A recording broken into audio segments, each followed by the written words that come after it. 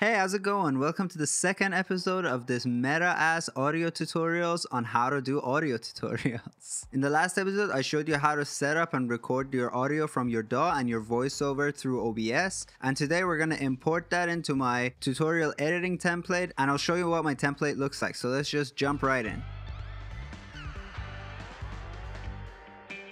Alright, so here we are in my tutorial editing template. If you're a Reaper user, I will also have this template available to download on my blog. So whenever I record a tutorial, I open one of these and I drag my multi-channel 2.1 audio and video into this template. And this template is basically set up to automate a huge chunk of my audio mixing tasks. And if you use other DAWs, you can recreate this pretty easily in your own DAW. But let's go through this track by track. This EP master track is my mix bus. So all the tracks you see below that are indented get fed into this track before going to my master output. So we'll get to what's on this track in the end. First, let's look at all its children. The first track is my B-roll, where I put any kind of additional footage on, and it goes on top because that's how Reaper works. Whatever video is on top, that plays over the top of whatever's below it, so B-roll goes on top of the A-roll. Now we'll get to video in detail in the next episode, so for now let's just move on to audio. The next track is my footage track, and on this track is where I import my MKV video out of OBS. So it has the video and 3 channels of audio, and I have all of them together, and this allows me to edit all these elements together. So if I cut or trim or move or stretch the clips on here, it applies to everything that I recorded, basically. Easy peasy. In other DAWs, I'd have to group these elements, but that's extra work, and I hate extra work. This track houses my audio, but doesn't actually play any of it. As you can see, its master send is disabled, so the audio from this is not going anywhere. Instead, all 3 channels of audio are bussed out of this track to 2 additional tracks. So channels 1 and 2 contain my DAW output, and they get sent to channels 1 and 2 of my black hole track, and then channel 3 gets sent to my VO or voiceover track. In other DAWs, again, you can create sends, open an LCR track or something like that, where you put the audio, and then send channel 3 to a mono track, and then 1 and 2 to a stereo track. So directly below this is my VO track, so my audio from channel 3 is bussed into this track, and here we process it. The first plugin is a denoiser, and I have this cut 7-inch dB off the noise of my audio. I use the Z noise plugin from Waves, but any denoise plugin works, including Reaper's free refer, however you pronounce it. Now how much I take off the noise, I adjust on a per video basis, and that's based on how noisy my voiceover recording was, and that depends on what level I record at, and also what was going on in the house when I was shooting. So if there are fans going or someone is cooking, I'll have to take more noise out, and sometimes I can just turn it off if I don't need it and if it's not bothering anybody. Next up is my vocal rider, set to a target of 15 dB. And a lot of people, especially when mixing vocals, would have this at the end of the chain, but here I have this on the top of my chain, and it's there to even out my voice, because as you can see, for example, in the beginning here I was a bit quiet, and then as my voice warms up I get louder, and when audio is going I yell over it, and sometimes I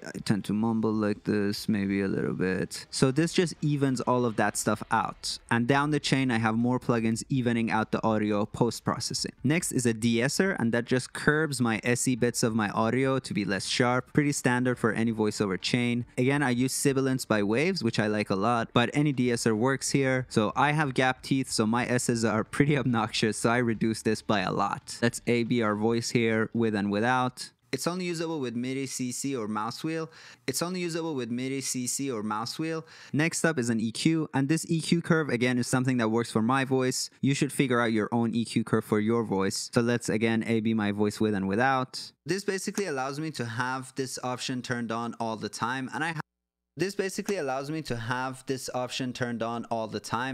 it. Again, this is something where you dial in once and you can pretty much forget about it for the rest of your tutorial making career. Next up is a compressor, and this evens out the loudness of my audio, obviously. So I have set the threshold pretty low, and the ratio is 5:1, with a fast attack and pretty medium-ish release, and a lot of makeup gain. So this can be dialed in more carefully. You know, I would never use these settings if I'm mixing music, but it's a pretty good way of kind of setting it and forgetting it, and it really evens out the loudness of my voice a lot. And then finally there's a limiter, and that takes any bit of potential clipping that got away from my compressor, and also boosts the overall loudness of my audio one last time. So I like to boost my audio in stages, so my chain is pretty dialed in, and really I have very little to do here for new tutorials. I do adjust some of the settings from time to time, like the denoising amount, the threshold, and makeup gain of my compressor, all of which I have on my track controls as well, so I don't even need to open this additional window. But for the most part, this really automatically automatically mixes and gain stages my voiceover. There's definitely ways of optimizing this, but for my purpose of just having my viewers understand me, this is more than fine to me. Good enough for government work, as they say. So next track down is my black hole, which takes in audio from my DAW output, and that's channels 1 and 2 of our video recording. It has an EQ on it, which is turned off, but I may use it here and there if needed. And then it has this compressor on it, which is sidechained to my vocals. So I am sending my VO track to this track as the sidechain key, and that ducks the audio from my DAW output when I speak over it, as you can see, for example, here. Let's check it out.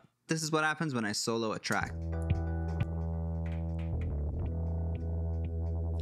So as you can see, it's not fully soloing my bass. Everything else is still playing, but it's playing a lot quieter. So let's listen to the difference there.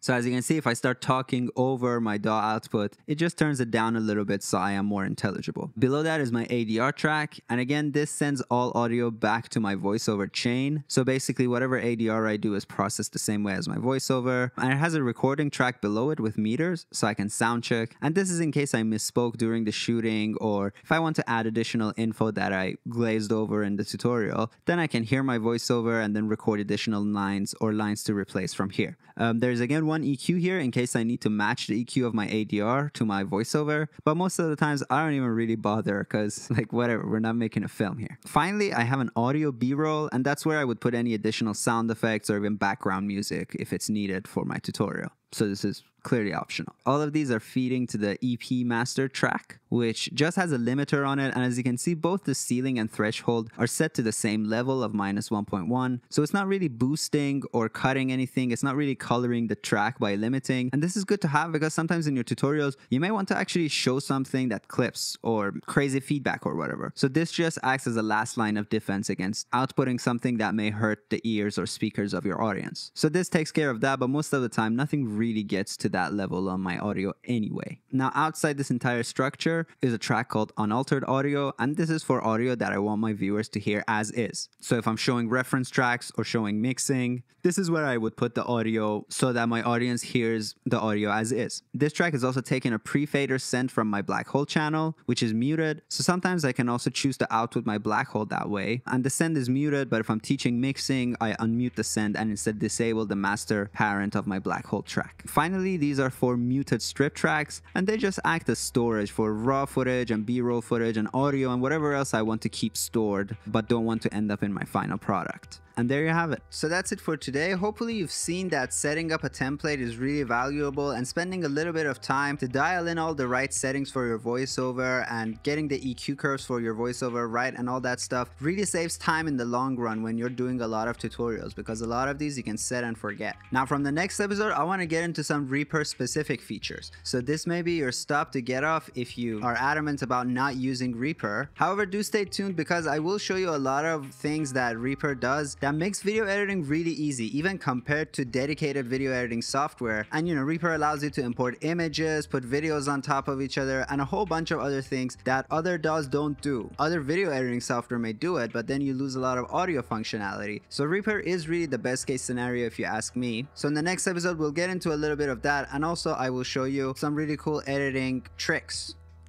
If you like the work I do, you can donate to me through buymeacoffee.com. The link of that will be in the description. Thanks to everybody who donated. Take care of yourselves. I'll see you soon. Bye.